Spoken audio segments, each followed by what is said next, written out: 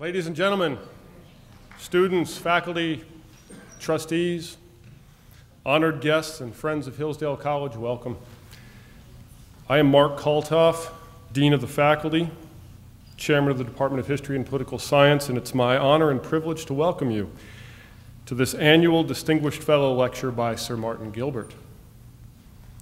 Hillsdale College celebrates and teaches the roots of the American order, roots grounded in the religious and political culture of the four great cities, Jerusalem, Athens, Rome, and London. Our nation's founding in Philadelphia, however, was particularly indebted to the Western heritage as developed in its British context. Although born in a struggle against Britain, the United States today stands allied together with its mother country. This alliance is a major story of the 20th century. The unity of the English-speaking peoples was responsible for Allied victory in world wars. And this unity of English-speaking peoples was in no small way the achievement of the man Winston Churchill. Tonight, we are honored to have with us Winston Churchill's official biographer and the man who has written the book on Churchill in America, Sir Martin Gilbert. After this evening's lecture, we will have a brief time for questions and answers. I would ask that those who have questions after the lecture approach the microphone here to my left and speak their question to the microphone because we are recording this evening's event. Immediately following the question and answer session, books by Sir Martin will be available for sale in the lobby outside, and then the evening will conclude with a special reception and book signing upstairs in conference rooms A and B of the Dow Conference Center. All are welcome to attend. Now, to introduce our speaker, I ask you to please join me in welcoming to the podium the 12th president of Hillsdale College, a man who has for many years been a student of Winston Churchill and who is also a close friend and associate of Sir Martin Gilbert, Dr. Larry P. Arnn.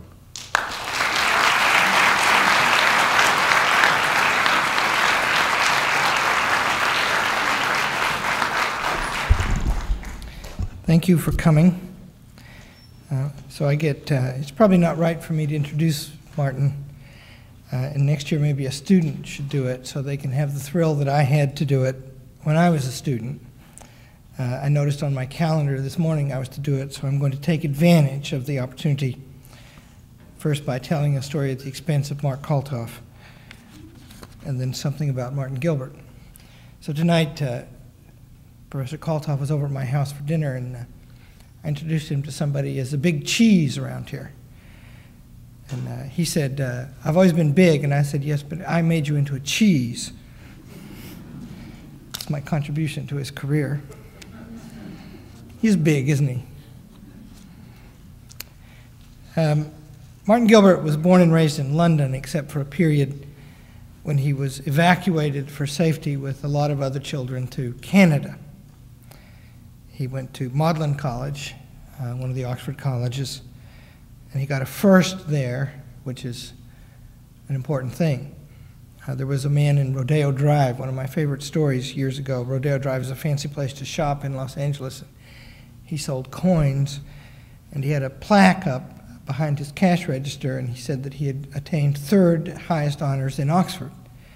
And to get a third in Oxford is almost a fail. Martin Gilbert got a first. It's not unique in his family because his son, his youngest son, Josh, 2 years ago, I guess, got a first. Martin was knighted, he's Sir Martin, by John Major in 1995 for his service to history. He is, by every account, one of the foremost historians of our time. He has roughly 80 books. If these books were of middling quality and character, they would be a wonderful tale. That is not what they are like, and the distinctive thing about them is not their number, but their quality. I don't mean by quality that they're good for whatever kind of thing they are. I mean the term in an objective sense. They are different from almost all academic history books, and they are better than those books that are written today. He doesn't write books about other historians and their views, which is the style today. Not the style here, I am proud to boast, but in most colleges of quality, what you do is you do the historiography. You write the story of what someone else wrote and correct it and add your perspective to it, and perspective is all. That's difficult in a way because there are a lot of history books and you have to master them. But there are not so many history books as there are records of the past. And a harder thing yet is to confront the records of the past. I happen to know that one of Sir Martin's teachers, a famous man, gave him the advice, among 3 pieces of advice when he graduated, that the primary source materials in the period in which Sir Martin has made his career have been exhausted. He writes his books almost entirely from those materials. My wife and I did meet my wife working in his house. It was the best thing that I took from there. But the other thing I took is priceless itself. I remember one year we went down to the University of London, where he was giving a series of lectures. And the greatest historians in Britain of the time came to attend, and I remember it was tense. We were all keyed up. He was going to talk to these historians. And a certain one of them, and I'm refraining from naming names because it's not Sir Martin's style to do so, although I confess it is mine. I've not learned from him perfectly. But tonight, I'm being good. A certain fellow introduced him by saying that he hoped that Sir Martin would take the microscope from his eye and give the general picture. And this fellow, Martin, stood up, and the first words he said was, "It's stuck to my eye." And the claim against him in those days, he's since, by the way, become an artist. If you know, he's written 80 books, and I have read most of them, and it's sort of a career of mine to know about him. But and it must be, by the way, because he produces so much. And he has in his later years become an artist, but the method was there in the beginning. And the claim against him when he was a much younger man was he's stuck in the details. There's no theme. And this man asked him a question later with all these great historians there. I can name 10 people who are very famous who were in the room. And he said, you know, in my book I have shown Martin, and Martin is the official biographer of Winston Churchill, a prize job having access to these materials that no one can see, they would complain. My book I show, da-da-da. And Martin responded to him, and I remember he sort of jumped up and there was a spring in his step. It was a really great moment. And he said, you know, you may have shown that, but what Churchill wrote about that at the time was the following, and he quoted it. And so perhaps the thing you've said is true, but what is the evidence for it? And all these great people fell back. Now, that sounds important maybe, but I'll tell you why it's more important than that. I hope and I believe, and I in most cases know, that what you're being taught here is that there is a reality to know. And if you're being taught well, you're learning to think that it is not easy to find. I have gone and spent myself several £100 of this man's money, knowing, because I happened to work in his house, I was a young man like you, I didn't know anything about money back then, that he didn't have very much. And I would spend money getting photocopies of documents so he could tell the whole story. And I never saw him complain about that. Always instead to nag me, did you get everything? And so if you set out to think that there's a truth to find, it will involve you in the most enormous difficulty. You will have to give your every fiber to the search for it because it is not easy to find. And the easier thing to be would be someone who believes that there's only perspectives to adopt. And the historian alive today, I argue and believe, who disproves that jury teaching and challenges us to work is the great Sir Martin Gilbert.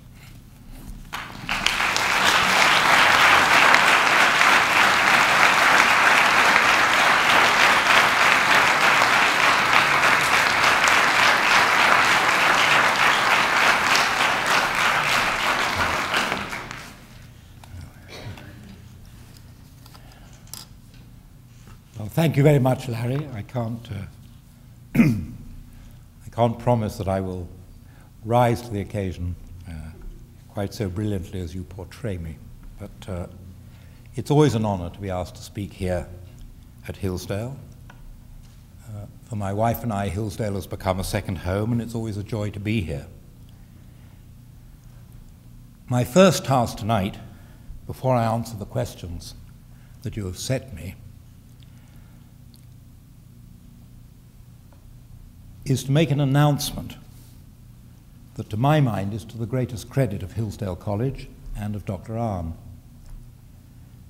Starting early next year, at 6 monthly intervals, the Hillsdale College Press will be republishing the complete multi-volume official biography of Sir Winston Churchill. Both the 8 narrative volumes, the first 2 by Randolph Churchill, the last 6 by myself, and the 16 existing document volumes, a work that is already in the Guinness Book of Records as the longest biography in the English language. The Hillsdale College Press, obviously regarding me as underworked, has also commissioned me to complete the remaining 6 volumes of Churchill documents covering the years 1942 to 1965, the year of his death. It is especially meaningful for me that I will now be able to complete my life's work, which, were it not for Hillsdale College, would not have come to pass. Tonight is also a special moment for me, as a distinguished fellow of Hillsdale College for the last 5 years, because it is the first launching night of my new book, Churchill and America, which had its genesis in a class here at Hillsdale College when I began to develop the theme some 4.5 years ago. Churchill and America, the title of my new book, is a theme of endless fascination and instruction. A First World War British colleague said of Churchill, "There's a lot of Yankee in Winston. He knows how to hustle and to make others hustle too." And many Americans were attracted to Churchill's personality. One of his secretaries, who worked with him both in the United States and Britain, wrote to her father, "Unlike most Englishmen, he is naturally at ease among Americans, who seem to understand him better than his own countrymen."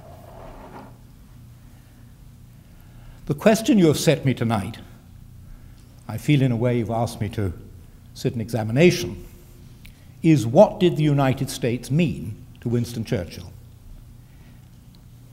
My answer is that the United States, the great republic as he liked to call it, meant many things to him, and I would like to give you my list, my personal list, of the top 25.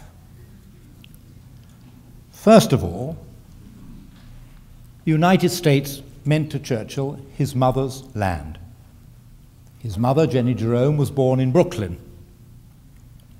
His American grandfather, whom he knew, was a man of mighty characteristics. Businessman, entrepreneur, once known as the King of Wall Street, part owner of the New York Times, and a pioneer of horse racing in the United States, after whom Jerome Park is named. Leonard Jerome was active on behalf of the Union and financed the warship Meteor in the Civil War. Churchill was proud of the fact that 3 of his American ancestors fought on the American side in the War of Independence. And for Churchill, the Declaration of Independence was an admired part of his own heritage. He was proud, too, that on his family tree, George Washington appears. As Churchill told a joint session of Congress in 1942, "I like to feel that if my mother had been English and my father American, and not the other way round, I might have got here on my own." Churchill was very proud of his American ancestry. In 1952 at the White House, it was rather a difficult discussion about which type of rifle should be used by the 2 armies, the British and American armies. Should they standardize and have a single rifle?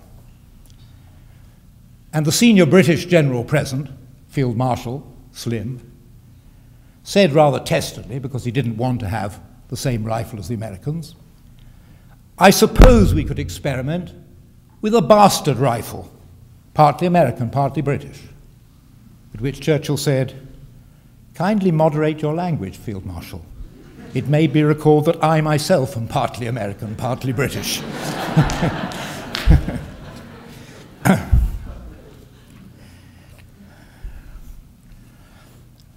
Churchill was always interested in things American. When he was 12 years old, he had to fight a very long battle with his mother to persuade her to persuade his teachers to let him go to London, ostensibly because it was Queen Victoria's Jubilee. But as he said to his mother, "You mustn't mention to my teachers the real reason why you are insisting that I leave school."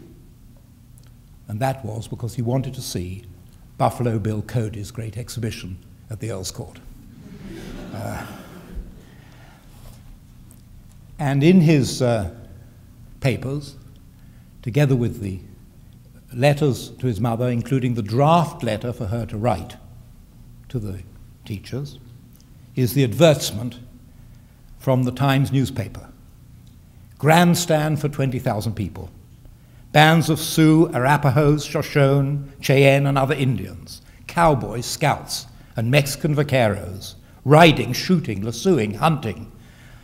Attacks on stagecoaches, an attack on a settler's cabin, as well as frontier girl riders and cowboy bands." These Indians, whom Churchill was so excited to see at the Earl's Court, were not a distant curiosity to him.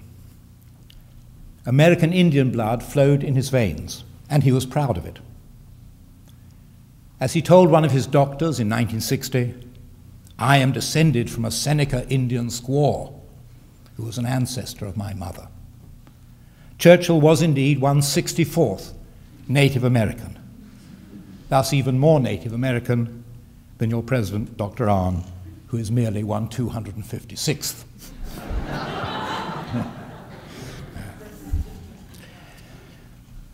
The second thing that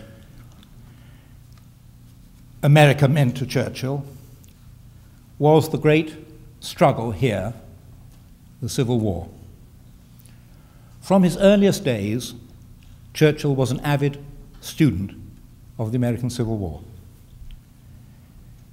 As a 6-year-old schoolboy, he was reading the back numbers of the British magazine Punch with its powerful political cartoons.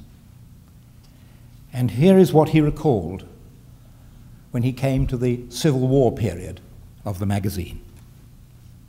And he was then a schoolboy in a boarding school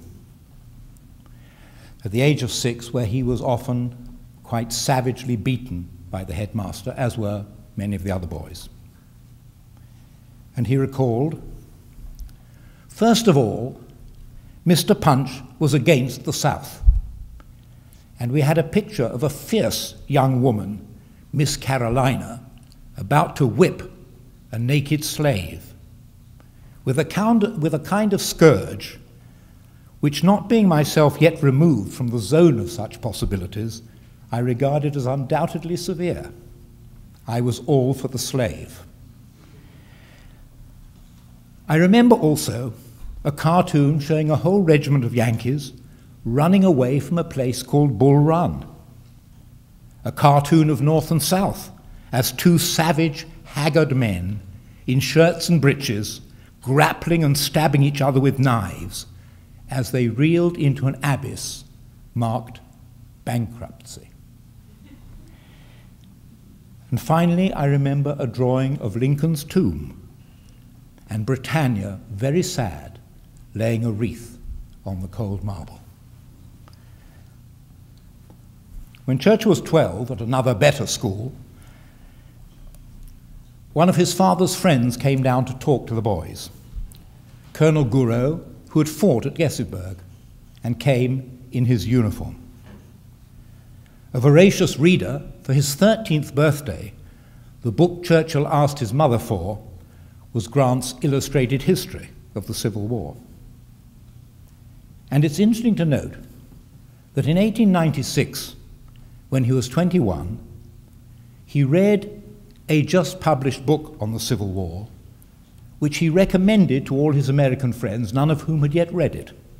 The book was Stephen Crane's The Red Badge of Courage.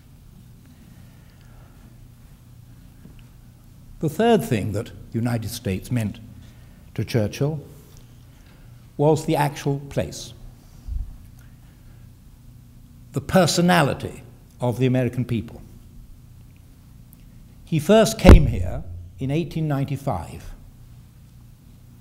as a young soldier on his way to Cuba as the guest of the Spanish military, who were then seeking in vain to crush the Cuban insurgency.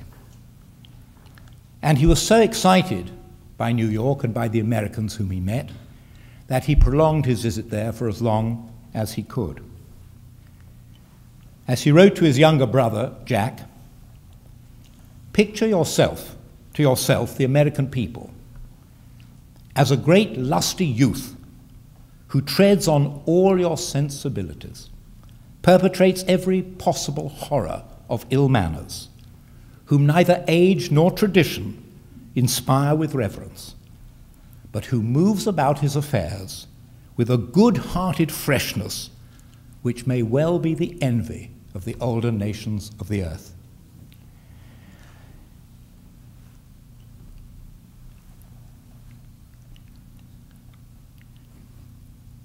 One of his mother's sisters, his American Aunt Leonie, was another of those to whom he wrote from New York. And he tried to reflect on the meaning of what he was seeing. I think, he wrote to his aunt, that the method of communication in New York has struck me the most. The comfort and convenience of the elevated railways, tramways, cable cars, and ferries, harmoniously fitted into a perfect system, accessible alike to the richest and poorest. It is extraordinary. When one reflects that such benefits have been secured to the people, not by confiscation of the property of the rich or by arbitrary taxation, but simply by business enterprise, out of which the promoters have themselves made colossal fortunes, one cannot but fail to be impressed with the excellence of the capitalist system. There was one problem. In England in 1896, you paid for your tram ride or your bus ride, your horse bus ride, with a little coin, a copper or a silver or a gold coin. And everybody carried their little pouch of coins. Paper money was something you associated with primitive, revolutionary governments with no financial stability. And so he wrote to his mother, "I paid my fare across Brooklyn Bridge with a paper dollar. I should think that is the most disreputable coin the world has ever seen. I wondered how to reconcile the magnificent system of communication with the abominable currency. I think I have found what may be the solution. The communication of New York is due to private enterprise, while the state is responsible for the currency. Hence, I come to the conclusion that the first-class men of America are running the counting houses, and the less brilliant ones, the government."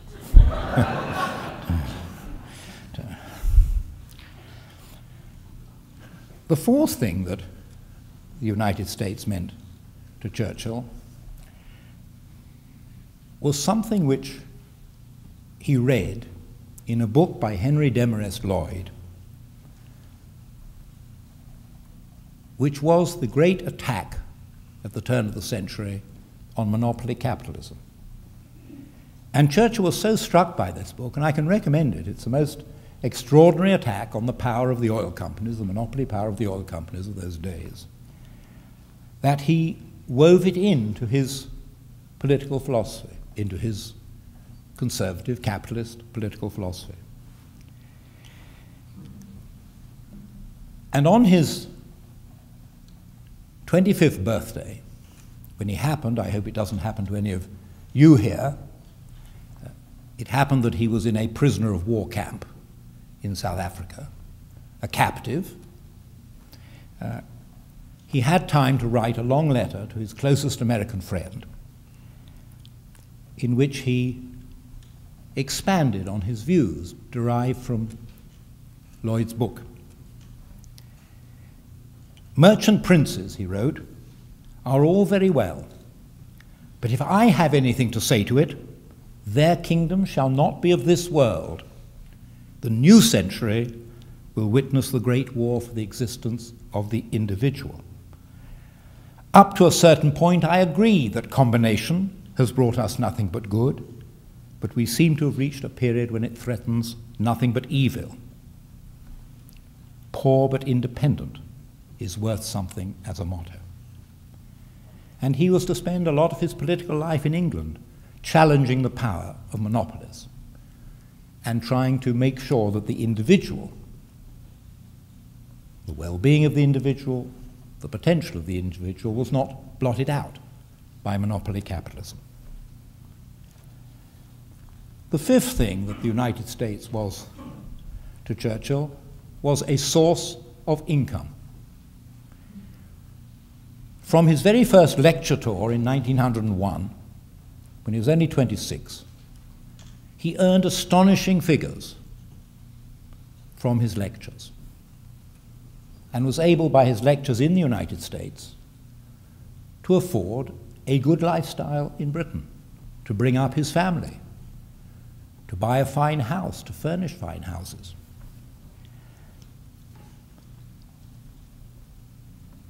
He began lecturing about his experiences in the war in South Africa, about his capture, about his imprisonment, and about his dramatic escape. And what endeared him to the American audiences, whose sympathies were for the Boers in South Africa against whom Britain was fighting, what endeared him to his audiences was his tremendous sympathy for the enemy, for the beaten enemy. And he used to show, he did his lectures with slides, it was a slideshow lecture, and he would show these Boer fighters, and he would say, "This is a brave man. This is a man whom I admire." And when he said that in the House of Commons on his return from the United States lecture tour, having just been elected to Parliament, most of his colleagues thought he was mad. You can't get up in the British House of Commons. And he said, "If I were a Boer, I would be fighting in the field." And they didn't understand it, but he'd been fighting against them. They were the enemy. What didn't go down well in the House of Commons went down well here in the United States. And in all his speeches here, in 1901, again in 1931, in his next great lecture tour, he he spoke of his pride in his American mother. In England, when people wanted to criticize him, they said, well, of course, Winston is half alien and wholly reprehensible.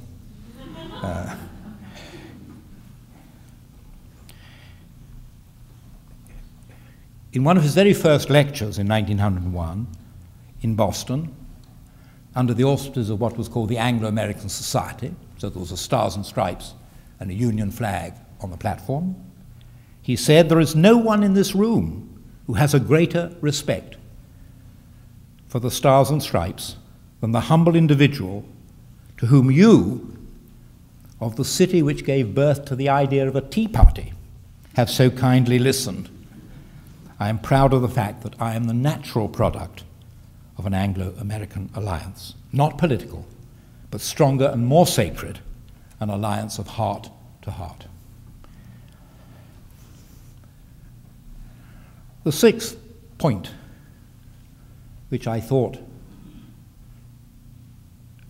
was an aspect of what the United States meant to Churchill, and a very important aspect, which might seem odd today.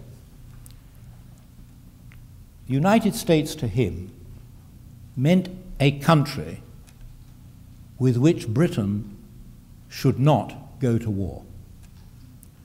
When Churchill was first over here in 1895, Britain and the United States were deep in a vicious quarrel over the boundary of Venezuela and British Guiana. And Churchill believed, from the letters he received from his army friends, that once he returned to Britain, he would have to immediately return to Canada to join a British force gathering there to prepare for war with the United States.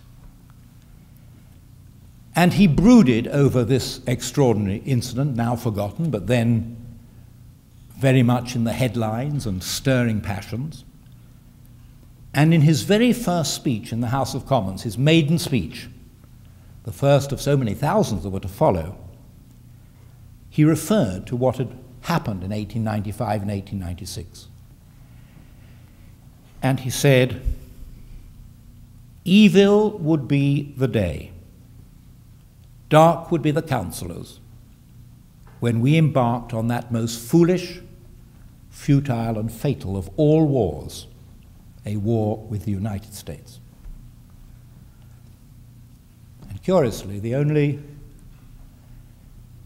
agreement he ever signed as Prime Minister with the United States, which was in the form of an alliance, was the secret agreement which he signed in 1942, that Britain and the United States would never use the atomic weapon against each other.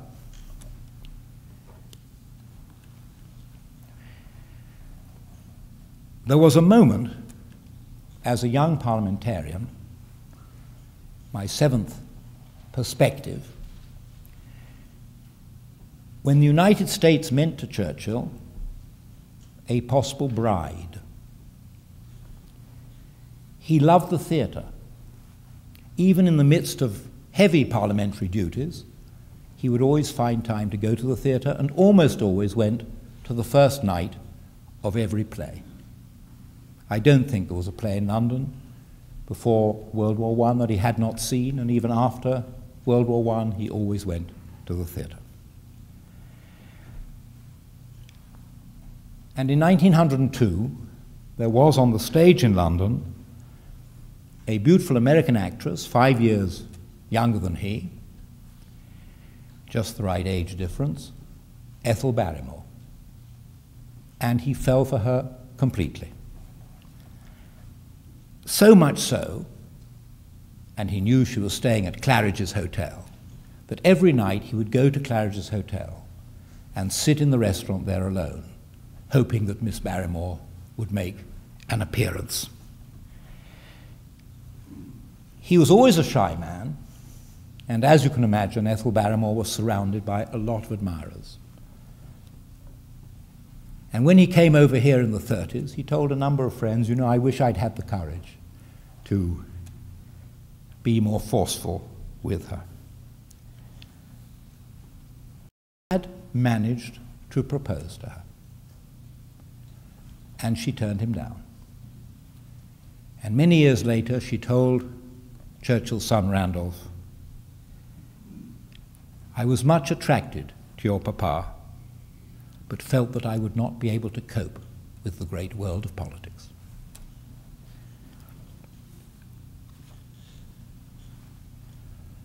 The United States also meant, for Churchill, a source of flying expertise. Churchill, who learnt to fly as a young man, was a great believer in the future of flight as an instrument of war.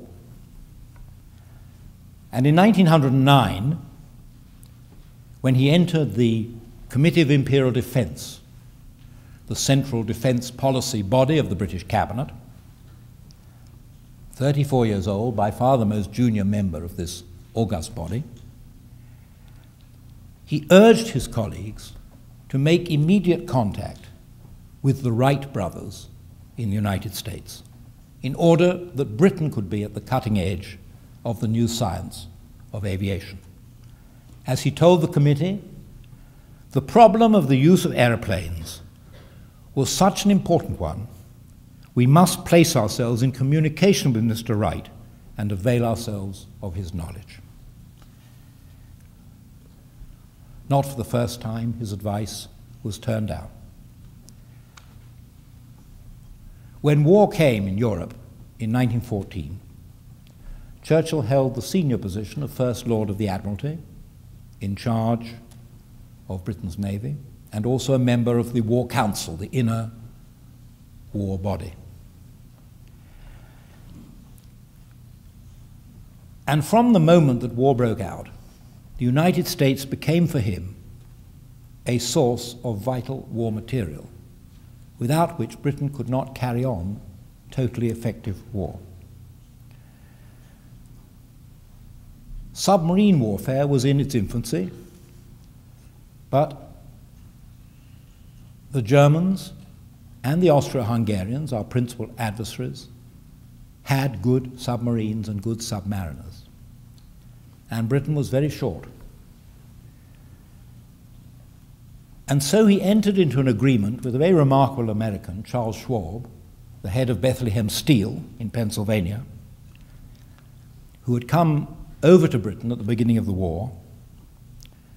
Incidentally, he'd been interned upon arrival because the ship on which he was coming to Britain, an ordinary ocean liner, the Olympic, had witnessed the sinking of a British warship, the Audacious.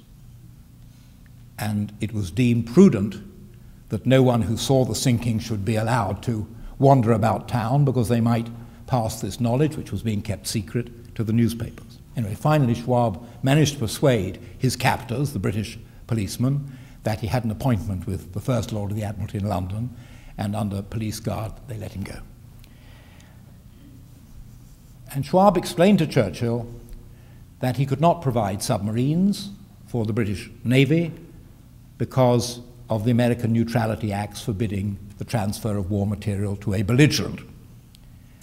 And so the two men cooked up a device, whereas Schwab manufactured the submarines but didn't rivet them together,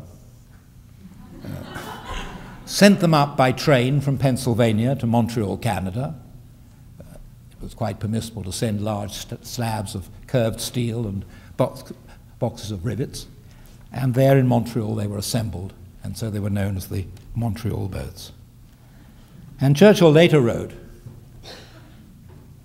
when explaining to someone why he wanted to have dinner with Schwab in the United States in 1932, "We got on so very well then and settled everything on the dead level quite easily in an hour or two.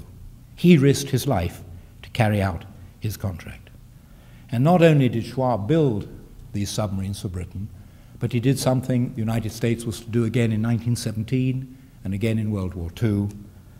He massively increased the speed with which these vessels were built, reducing it from 2.5 years to 6 months. Another thing that Schwab did, which convinced Churchill that the United States would always be a source of essential war materials for Britain, he said, and Churchill was very short of naval guns, these great 15-inch guns, two of which you can see outside the Imperial War Museum in London, massive weapons. He said, we can't sell you these guns, and of course, the gun once made is a gun. We can't pretend it's something else. But he said, we have manufactured some of these for some foreign governments, therefore, in a sense, they are already not ours. So why don't you just take them? And all it meant was that the Greeks or the Turks didn't get their guns.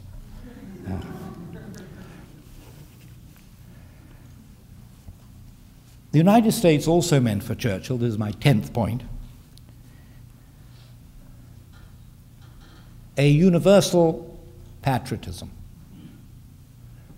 He was very struck in World War I at the large number of Americans, I believe the total number was 26,000, who, while the United States was still neutral in 1914, 15, and 16, volunteered to fight in the armies of the existing allies, the British, the French, and the Italians.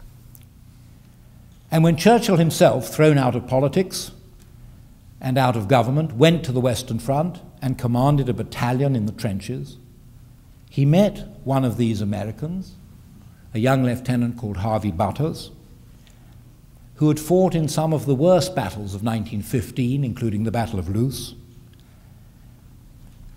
And at first, Churchill thought from his accent, sometimes we stupid English people do, that he must be Canadian.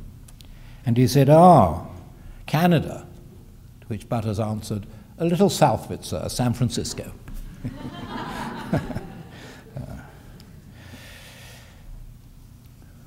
A year after they met and became friends, Butters was killed in action on the Battle of the Somme. And Churchill wrote his obituary in the London Observer newspaper. I was charmed by his extraordinary fund of wit and gaiety. His conversation was delightful, full at once of fun and good sense. He did not come all the way from San Francisco, only out of affection for the ancient home of his forebears, or in a spirit of new adventure. He was in sentiment a thorough American, but he had a very clear and firm conception of the issues which are at stake in this struggle.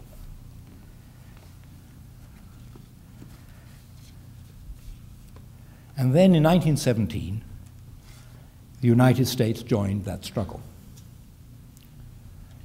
And Churchill, too, returned from the trenches, his fortunes restored, his political fortunes, and became Minister of Munitions of War, responsible for providing the munitions necessary to continue to fight the war.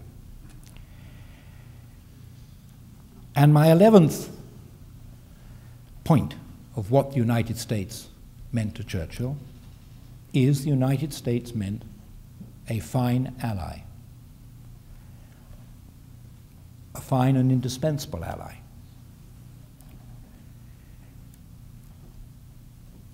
There was great anguish in Britain and anger and anti-Americanism at the long delay in the United States entering World War I.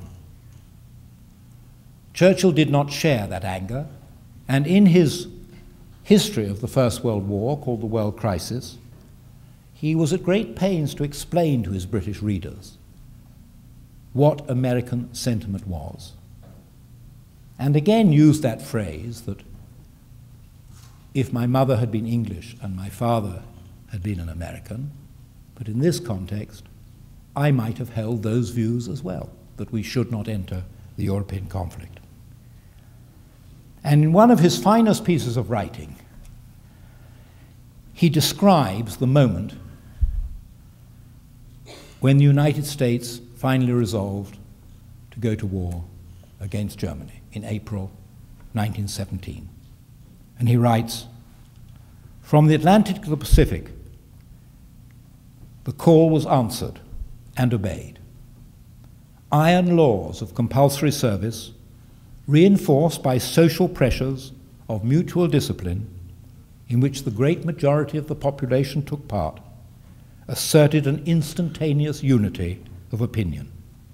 Pacifism, indifference, dissent were swept from the path, and with a roar of slowly gathered pent-up wrath, which overpowered in its din every discordant yell, the American nation sprang to arms. Suddenly, a nation of 120 million unfurls her standard on what is already the stronger side. Suddenly, the most numerous democracy in the world, long posing as a judge, is hurled, nay, hurls itself into the conflict.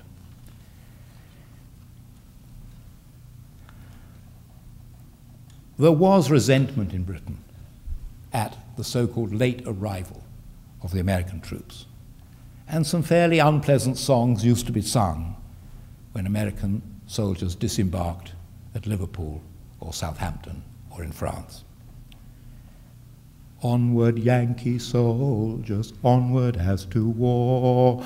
You would not be fighting had you come before, etc. But Churchill again combated this, and when he spoke and wrote, he said that we must be pleased and proud that the Americans have come in. They are our cousins, he wrote, our brothers, the great republic of the United States. And then, as Minister of Munitions, he saw many of these American soldiers going into action. And on the 4th of July 1918, at a large Anglo-American gathering in London, just after he'd returned from a visit to the Western Front, he said, "When I have seen during the past few weeks the splendor of American manhood striding forward on all the roads of France and Flanders, I have experienced emotions which words cannot describe. The only recompense Britain seeks from the American people is the supreme reconciliation of Britain and the United States. If our two armies and two nations work well together to secure the victory, Britain and the United States may yet act permanently together." As Minister of Munitions, Churchill presided for a year and a half over the Inter-Allied Munitions Council, and every aspect of American war needs and American war production went through his hands. He had to provide the raw materials for many of America's weapons. He established an Anglo-American tank factory in France and made himself responsible for the production of aircraft, tanks, and guns for the United States. And he was excited, as he was to be in World War II, by the way in which he was able to work so well with the individual Americans with whom he dealt. Edward Stettinius, the father of the future Secretary of State, Admiral Sims, Bernard Baruch, the supremos of American munitions manufacture. As he wrote, "We carried on the war in common in every sense of the expression. We transferred masses of every kind of material in every stage of production from one ledger to another in accordance with our very different needs, as easily as two friends might share a luncheon basket. We ransacked our cupboards to find anything the American troops in France required. And the Americans, once the case was clearly explained to them, drew without hesitation from their own remoter programs for our more urgent needs."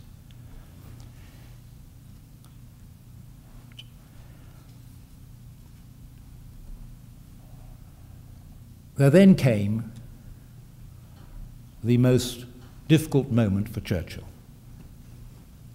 when the United States didn't mean a great ally, a great source of the means of Britain's survival, a great people, but meant a bitter disappointment. Churchill had been buoyed up, as had so many in Europe, by your President Woodrow Wilson's extraordinary idea of a League of Nations which would be all the nations of the world, creating a security system so that anyone who tried to attack his neighbor would have all the other members of the League of Nations against him. Wilson put a tremendous effort into making this League of Nations and its security system an impressive and powerful one. And then, as you know, the United States Senate voted against the whole project. And the United States didn't withdraw from the League of Nations and its security pacts because it never joined them. And for the rest of his life, this rankled with Churchill, really rankled. He tried, even while the Senate was debating the issue, to influence American opinion. A more melancholy page in human history, he wrote in one of the main British papers, can hardly be conceived than the United States turning its back on the security of Europe. I cannot believe that will be written by American hands. And he pleaded that what he called the two great branches of the English-speaking people must work together to secure global security. Having saved Europe together from the hands of the spoiler, I have the sure conviction that by acting together now, we can safeguard ourselves from every peril which the future may have in store. His bitterness was so great that when in 1925, 1926, he was writing in his war books about the terrible slaughter on the Western Front in 1915, he warned that these slaughters would return now that the United States had withdrawn from this great American project for collective security. And in 1937, as war clouds gathered in Europe, he wrote to one of his closest American friends, "How you must regret, how we all regret, that Wilson's dream was not carried through. For I have no doubt it would have made the difference between a safe, happy, prosperous world and the present hideous panorama." And when he came to speak to Congress in 1942, and his speech began on such a high note and there's such excitement among the congressmen, the senators, and you sense it on the film of it, and he felt he had to refer to this. He felt it would not be honest for him not to tell the congressmen and senators that he would not be standing there, in his view, as war leader, and they would not be listening to him, having entered the war a fortnight earlier, if they had not withdrawn. They, the very same senators, had not withdrawn from the League of Nations and thrown aside the chance of leading the collective security of the world.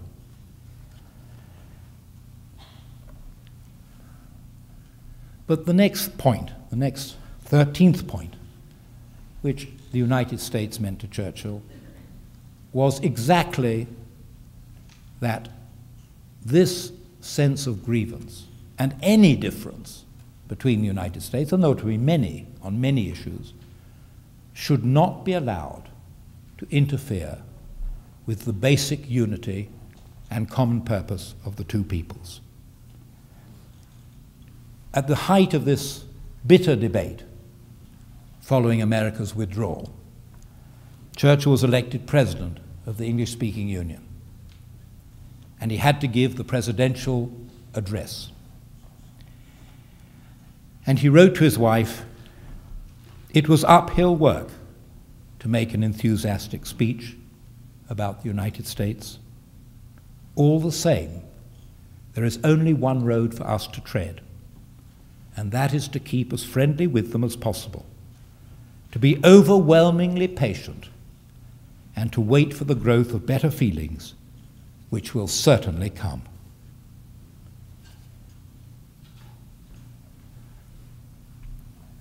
The 14th thing in my little calendar that the United States meant to Churchill was a wonderful place to visit. He came here in 1929 and for 2 months traveled by train and car from Seattle to LA, to the Grand Canyon, to Chicago, to Washington, and to the battlefields of Virginia. And he was absolutely entranced by what he saw. And then, reflecting on the United States not having come into the war in 1914, and reflecting on the withdrawal from the League of Nations, he wrote a charming article in the What If series of writing, which I can strongly recommend to exercise your brains if you ever feel they're not being exercised. Choose a what if theme. And his what if theme was, what if there had been a different evolution of Anglo-American relations after the American Civil War, culminating not in the near war of 1895, which had so alarmed him at the time, but culminating, as he describes it, in the signature on Christmas Day, 1905, of what he called the Covenant of the English-Speaking Association. The essence of this association was common citizenship of Britain and the United States. As he wrote, hundreds of millions of people suddenly adopted a new point of view. Without prejudice to their existing loyalties and sentiments, they gave birth in themselves to a new higher loyalty and wider sentiment. And this English-speaking association was so powerful, Britain and America together, that it prevented the coming of war in 1914 by persuading the Europeans to form a United States of Europe. So Britain and America created the common market, and 2 world wars were avoided.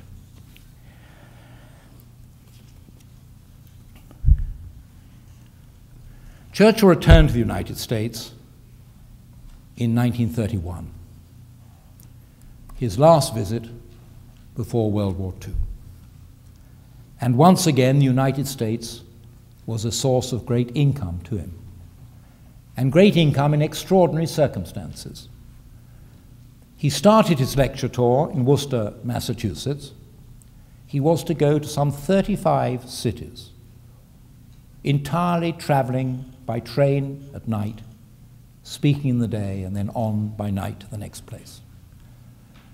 But returning to New York from Massachusetts, he went to see a friend, had not, at that time, being an Englishman, ever seen a traffic light before, made an awful hash of crossing Fifth Avenue, and was knocked down by a car. Knocked down flat, squashed, very seriously injured. So much so that his family, who hurried to be with him, didn't think he could ever again, let alone lecture, return to politics. And somehow or other, he made an astonishing recovery. He had a little relapse, he recovered again, and then he went on with his lecture tour. And once again, his theme was unity.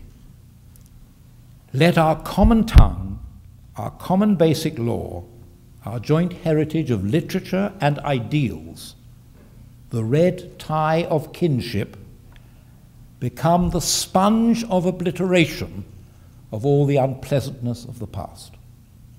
The sponge of obliteration of all the unpleasantness of the past.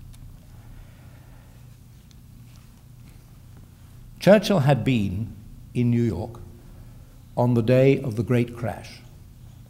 Indeed, one desperate investor had committed suicide by throwing himself out of the window of the hotel in which Churchill was staying, a higher window.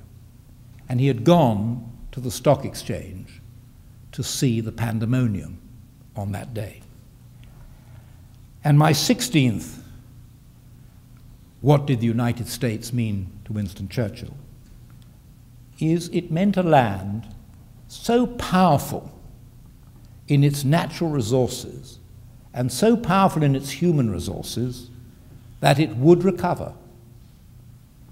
That the great crash, which at the time seemed such a desperate thing and was so desperate, was a passing phase. His first article after the Great Crash, in which he was describing why America could never go down, it could fall but it could never collapse, he wrote, "This is the country of mass production of standardized articles by and for the people under capitalist guidance, the foundation of a sound economic system." And he showed his confidence by buying substantial blocks of American stocks and shares. A year later, when the markets were still rather wobbly, he wrote to his chief financial advisor in Los Angeles, "There is not much, oh boy, about the markets lately, but my faith in the United States recovery is unshakable." And then, as war clouds gathered in Europe, Churchill saw the United States as the essential English-speaking partner for Britain, with or without an alliance. And he fought hard against the strong anti-American sentiment in British political circles. A low point for Churchill was when the United States government offered to host a conference of all the European disputants at the end of 1937 to try to get some settlement. And Churchill was excited because this was in a way America turning its back on what the Senate had done in 1920. At last the United States was willing and urging that it should be part of the discussion. And to Churchill's distress, Neville Chamberlain, the British Prime Minister, in one of his very first acts as Prime Minister, turned down the American offer.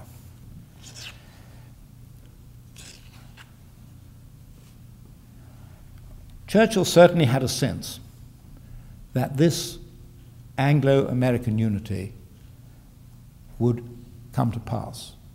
He believed that unless it came to pass, Britain's future would be desperate. A parlour game used to be played in his country house in Chequers at weekends. Rather a fun thing, you can do it yourself around your family circle. When everybody around the table, after a good dinner, has to say what they would like to be or do. If they had all the power in the world, what would they want to be or do? And the game went round the table, and one of the people present was Roosevelt's son James. Roosevelt had just been elected president. And everybody said they wanted to make $1 million and they wanted to spend the summer on a beach or whatever it was they hoped to do. And when the turn came for Churchill to speak, he said, "I wish to be Prime Minister in close and daily communication by telephone with the President of the United States. There is nothing we could not do if we were together." And he believed that. When war came in 1939, the United States meant something else to Churchill. It meant the one source of averting defeat.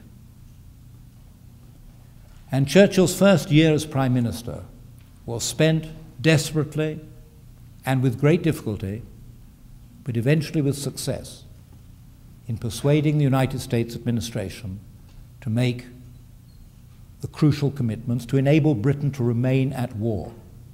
And the United States did this. And the culmination of America's contribution was the Lend-Lease Act, which essentially meant that Britain could acquire from the United States any weapons of war that she needed without worrying about immediate payment. Churchill called Lend-Lease the most unsordid act in the history of any nation. And 7 years after the war, talking about Lend-Lease to Congress, which then was putting the screws on Britain for repayment. And on the 31st of December this year, I shall lift a glass of champagne and drink it to the fact that finally, on the 31st of December 2005, Britain will no longer owe the United States 1 penny for either the First or Second World Wars. We'll have paid the debt. But even when Churchill was struggling to get that debt, struggling in vain to get that debt reduced, he said to Congress, "Lend-Lease will never be forgotten by this generation in Britain or by history." The next thing that the United States meant to Churchill, even before America entered the war in December 1941, was that she was the undefeatable nation. And that is why he believed that there was no way that Hitler or Mussolini or Hirohito could be victorious. And in 1941, in April, when the Japanese were beginning to look as if they were going to turn, as they did in December, against Britain and the United States simultaneously at Pearl Harbor and Malaya, Churchill wrote a letter to the Japanese foreign minister in which he pointed out to him why the United States could never be defeated. And in his letter he said, of course you can maul them, you can bloody them, but you can't defeat them. And he asked the Japanese foreign minister a number of questions. And he did 2 of them. And he told the Japanese foreign minister, you answer these questions correctly and you will leave well alone.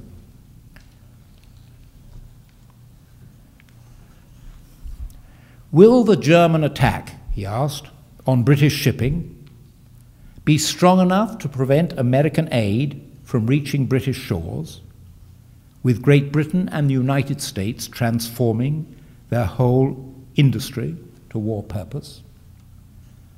Did Japan's accession to the German-Italian axis make it more likely or less likely that the United States would eventually enter the present war? If the United States entered the war on the side of Great Britain, and if Japan ranged herself with Germany and Italy, would not the naval superiority of the 2 English-speaking nations enable them to dispose of Germany and Italy in Europe, and then to turn their united power against Japan? And finally, a wonderful question. Is it true, Your Excellency, that the production of steel in the United States this year will be 75 million tons, and in Great Britain about 12.5 million tons, making a total of nearly 90 million tons? If Germany should happen to be defeated, as she was last time, will not the 7 million ton steel production of Japan be inadequate for a prolonged war? And then came Pearl Harbor and the German declaration of war on the United States. And many people in Britain felt that America simply hadn't got the guts to play a real part in this war. And Churchill took a counter-opinion. As he wrote, silly people, and there were many, not only in enemy countries, discounted the force of the United States. Some said they were soft, others that they would never be united. They would fool around at a distance. They would never come to grips. They would never stand bloodletting. Their democracy and system of recurrent elections would paralyze their war effort. They would be just a vague blur on the horizon to friend and foe. Now we should see the weakness of this numerous but remote, wealthy, and talkative people. But I had studied the American Civil War, fought out to the last desperate inch. American blood flowed in my veins. I thought of a remark which the British Foreign Secretary, Edward Grey, had made to me more than 30 years before, that the United States is like a gigantic boiler. Once the fire is lighted under it, there is no limit to the power it can generate. And so the United States became the ally with whom to win the war.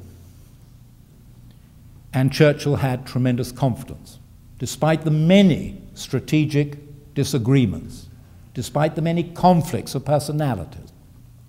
He had supreme confidence that they would remain together and that they would win the war.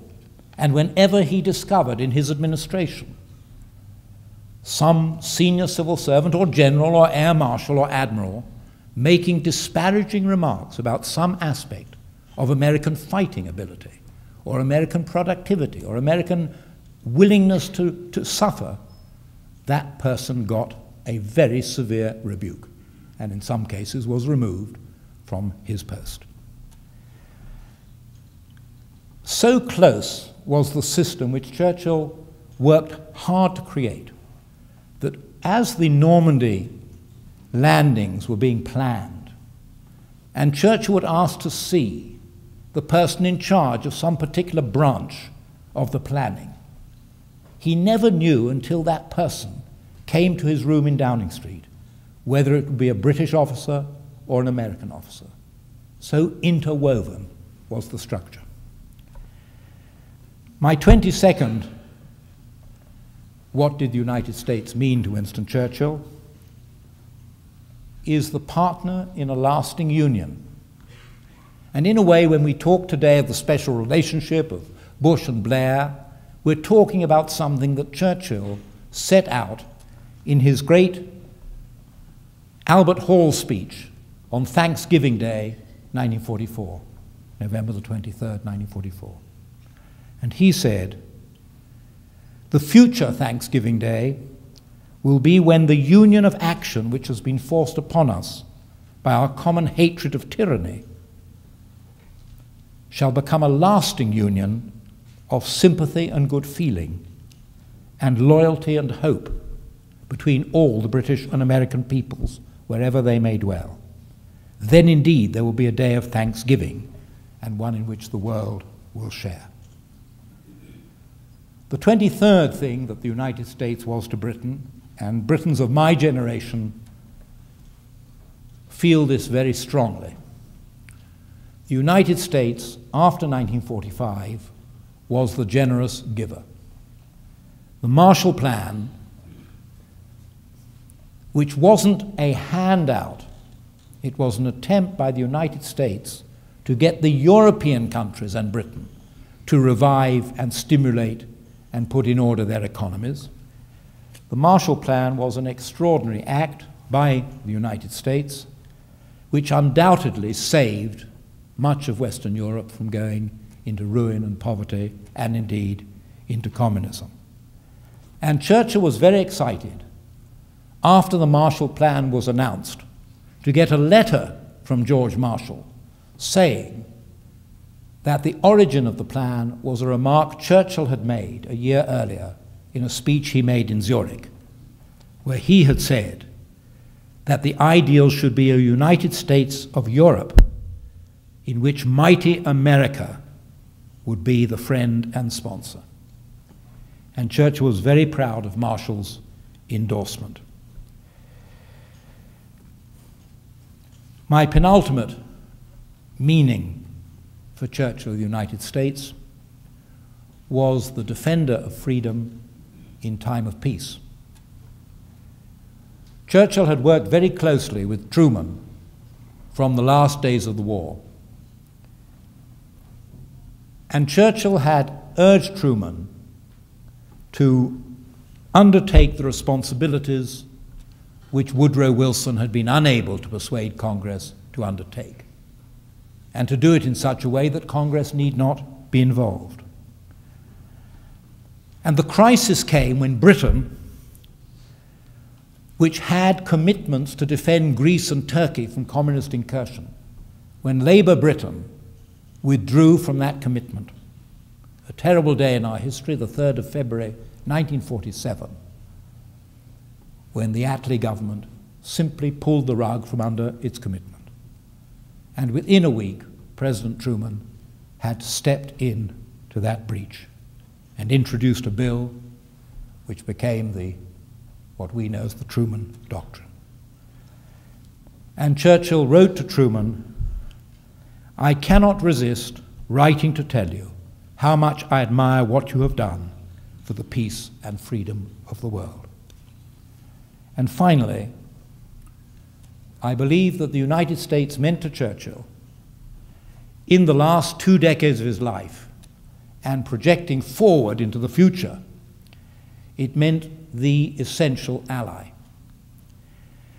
When Churchill was in Washington in June 1954, he and Eisenhower signed a document which I've never seen referred to in the history books or on display in the museums. It wasn't in the Library of Congress Churchill exhibition that it ought to have been. And that was an Anglo-American Declaration of Principles, 27th of June 1954, in which Britain and the United States affirmed their comradeship, offered the hand of friendship to all who might seek it sincerely, reasserted their sympathy for and loyalty to all those still in bondage, proclaimed their desire to reduce armaments and turn nuclear power into peaceful channels, and proclaimed their determination to develop and maintain, I quote, "the spiritual, economic, and military strength necessary to have peace and dignity in the world." These were all principles, Churchill told the House of Commons, which we share with our American friends. There were to be rough moments ahead, even while Eisenhower was still president. Churchill's successor, Anthony Eden, embarked upon the Suez War with France and Israel, and the United States forced Britain to withdraw, made horrific threats against us, against our economy. And Churchill, although he was out of politics, returned to the House of Commons to urge again members of Parliament not to vent their anger upon the United States. And he used an extraordinary phrase. He said, "We must struggle on, still looking to the union with America." I'd like to end with his final words to his cabinet, when at the age of 80, he finally retired from British politics. And he gathered his cabinet together, and he said, "I want to give you 2 pieces of advice. One is, do not regard the peoples you govern and rule and are responsible for as mechanical things. Man is spirit." And the second thing he said was, never be separated from the Americans. Thank you.